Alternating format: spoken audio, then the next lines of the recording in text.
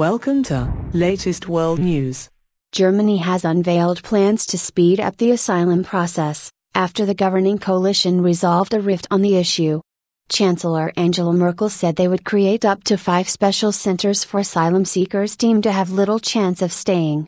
Mrs. Merkel's Christian Democrats and junior coalition partners the Social Democrats have quarreled for weeks over the issue.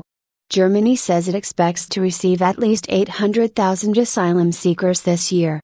Earlier, the European Commission said that 3 million migrants were likely to arrive in Europe by the end of 2017.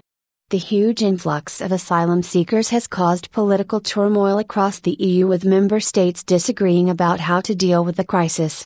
"We took a good and important step forward," said Mrs. Merkel, whose open-door refugee policy has come in for strong criticism in Germany. The 5 special centers would hold migrants from countries deemed safe, those barred from re-entering Germany, and those refusing to cooperate. In an accelerated asylum process, cases could be heard in a week, not months, and appeals would take only a further 2 weeks.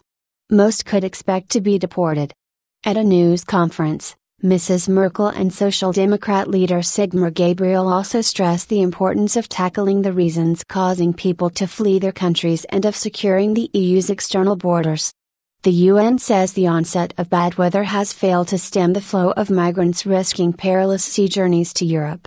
Peter Sutherland, UN Secretary-General Ban Ki-moon's special representative on migration, told the BBC that the Syrian war was driving people to desperation in terms of leaving, and it will continue in its effects. Conflicts and abuses in Iraq, Afghanistan, Eritrea and Somalia are also driving people towards Europe.